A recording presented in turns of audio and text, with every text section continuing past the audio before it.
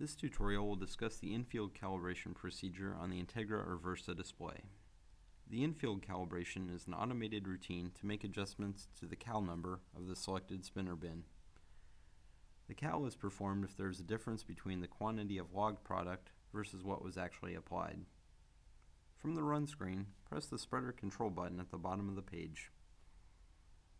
From here, press the in-field calibration button and the wizard will appear. Here we can define which channel to calibrate, and the accumulated weight versus what we can enter as the actual weight are displayed. Press the keypad to adjust actual weight if need be. Press the blue right arrow and our updated CFR number will appear. Press the green check mark to acknowledge the calibration.